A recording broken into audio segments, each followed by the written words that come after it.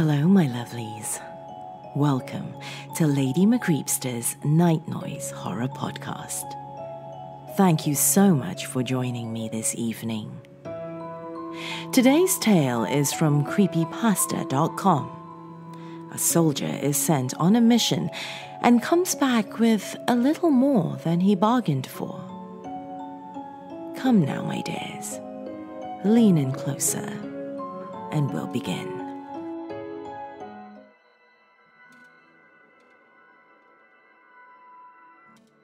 It seems archaic, putting pen to paper in this day and age. Hell, it's been so long that I am archaic. I figured after so long I should at least retell my story on the off chance I succeed tonight. It'll take some time, but the true question is, do you have the time to listen? Well, I have time. That's all I truly have left. Time. A military unit was sent into the heart of Africa to quell a rebellion that was causing problems around the area. They had holed themselves up in an area that the locals feared and only spoke of in hushed whispers. My squad was sent in to kill or disperse the rebels, and for years I have cursed that day. Why did I ever volunteer for that mission? Why did I allow myself to want such a terrible burden? As they say, the road to hell is filled with good intentions. The valley they had chosen was well defended, surrounded by rocky walls, covered by thick foliage, and only accessible by a thin crevice found underground. This place was a natural formed fortress. Legend says that this place was once home to a man and a woman and their many daughters. The woman was young and beautiful, and her children were equally so. As the years went by, the mother began to age and the children grew more and more beautiful. One night, the eldest daughter and the mother were speaking in private, as they often did. The daughter claimed she was even more beautiful than her mother. The mother laughed and told her that her beauty was unmatched, but the daughter persisted and persuaded her to look into a nearby stream to see for herself. When the mother did, she was horrified to find that she was indeed less beautiful than her daughter. Time had given her wrinkles, white brittle hair and cloudy eyes. In a fit of rage, she grabbed her daughter by the throat and shook her. She shook her, screaming at her that she had stolen her beauty. The daughter tried to fight back, but quickly succumbed to her once loving mother. After she was dead, the mother looked once more into the stream and saw her beauty returned. Overjoyed, she returned to her home, claiming the eldest daughter had left to find herself a husband. Years passed, and once again the mother began to age. Slowly at first, but then faster and faster she aged, growing more feeble with each passing day.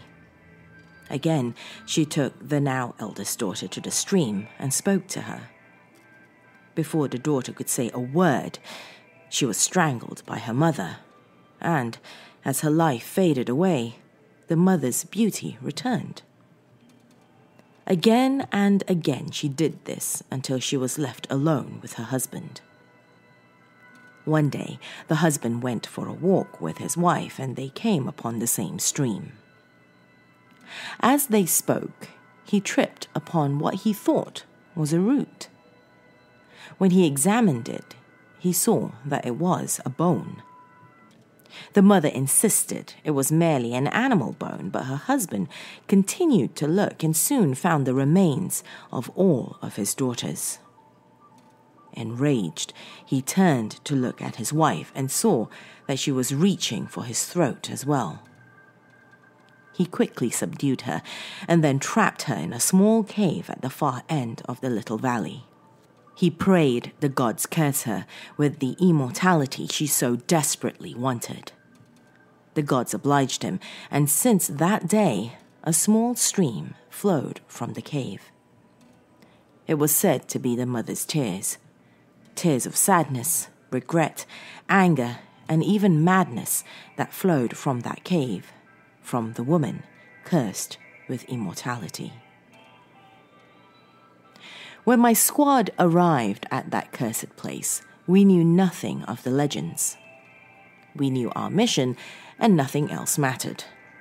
However, fate rarely has the same goals in mind for those it has power over. When we arrived, the rebels' camp was destroyed, and the smell of blood and gunpowder pervaded through the air. We found bodies that were riddled with spears, knives, or cut to ribbons. Nothing made sense. It was like a scene out of a western. We searched but found no sign of whom or what could have done this. We stopped our search by a stream and radioed in our findings. I knelt by a stream and drank heartily, washing my face and hair as I waited. As we awaited a reply, a soldier to my left let out a gurgling choke. A spear had made its home through his throat. We immediately took arms and searched for who had thrown it. More spears flew, and 2 more soldiers fell dead. The remaining 3 of us ran towards the exit. War calls could be heard behind us and ahead of us. I ran for all I was worth, passing my comrades and reaching the exit, only to find the exit blocked by 2 men dressed in black. I opened fire with my gun and cut them down as I ran through the entrance. I looked back. To my dismay, I saw my friends speared and decapitated behind me. I pulled a grenade and threw it at the entrance with a scream of hatred. It did its job, and the small entrance collapsed in on itself. But not before a spear was thrown and caught me in the chest. By some divine luck of the thrower, it missed my protective plates and ran me through. I collapsed on the cavern floor, bleeding profusely and screaming with all my might. I was trained in basic first aid, but I ignored everything I'd been taught and pulled the spear out of my chest. I could tell by the blood I'd lost that I'd be dead before I could make it out. I did my best to staunch the bleeding and took some morphine to bring down the pain. After that, I slowly got to my feet and stumbled out into the light before collapsing, welcoming the blackness that surrounded me. I awoke in a hospital bed hours later. Astonished, I sat upright and tore at the bandages till I saw the scar. A thin line over my heart was all that remained of the ghastly wound. I must have been babbling for quite some time, because a nurse soon came over to ask what was wrong. I was stabbed through the heart with a spear. I can't still be alive. It's impossible, I screamed, anger bleeding through my words. Sir, you had a simple slash wound. It barely reached your ribs. Please, calm down, she replied. I couldn't believe it. I ran from the hospital as soon as I was dressed. I booked the first flight I could find from that horrible country back home. I hitchhiked home, and I never spoke of what happened to me. I couldn't face it. I couldn't believe that I had nearly died that day. My dreams were haunted from that day on. I saw the spear impaled through my body again. I saw the remains of my comrades reaching out to me. Their eyes were full of spite at the fact that I had survived, where they had not. Every night I woke screaming how sorry I was for surviving, for leaving them behind. Years passed by far quicker than they should have. 10 years to the day, and my body was still the same as it had been. My family aged, but I still had the glow of youth I always did. The doctors called it a modern miracle. I couldn't age. At first, I saw it as a gift, some cosmic repayment for seeing that place and losing so much there. Then one day, while driving with my family, it happened. A semi-truck ran a red light and slammed into the car, flipping us end over end.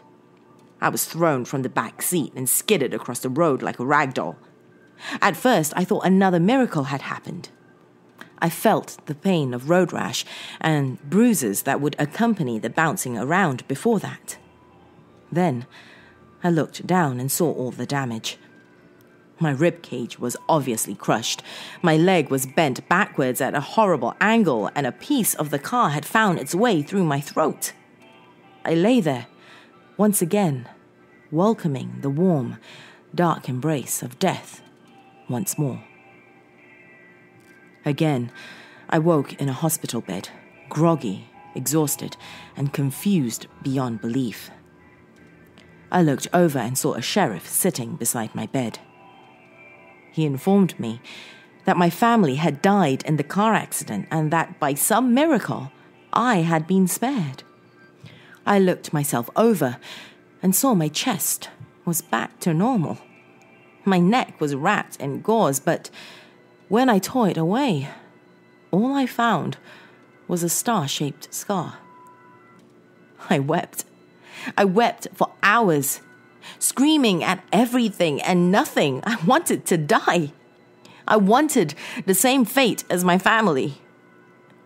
Eventually, I checked myself out and just started to wander around. I never ate, yet I wasn't hungry. I never drank, and yet I didn't feel thirst. How many years went by, I'll never know. 60?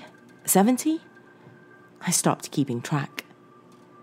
There I was, the man stuck in time, given the gift of life for all eternity, yet all I wanted was death. Everyone I knew was dead, and each night when I slept, I saw their faces, twisted in death from trauma, age, and most of all jealousy. They hated me and wanted to rip me apart. Each night I saw the same images, and every time I'd wake with such fear and sorrow at my existence. Now, as I sit here with all the time in the world, I want to warn you.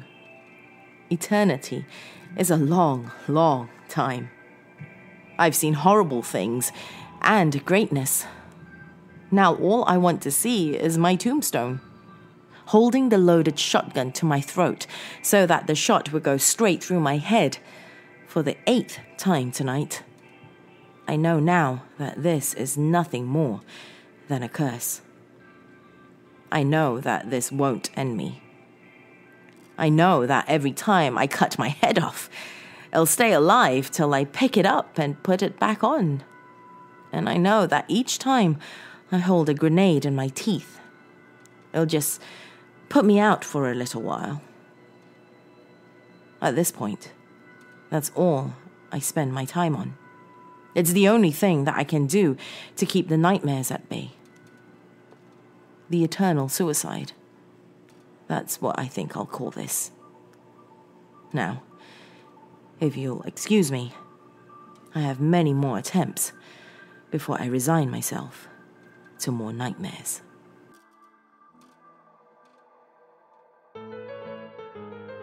Thank you for joining me, my dears. If you enjoyed this tale, do leave me a comment on YouTube or pop me a tweet or a Facebook message. Just search Lady McCreepster on all platforms. I'd also like to take some time to thank all my dark family members on Patreon for their support. If you too would like to become a patron, head on over to patreon.com/Lady McCreepster for more information on how you can possibly get discounts on my dungeon essentials, or as some of you mortals call it, my merchandise. Till next time, my dears, sweet dreams.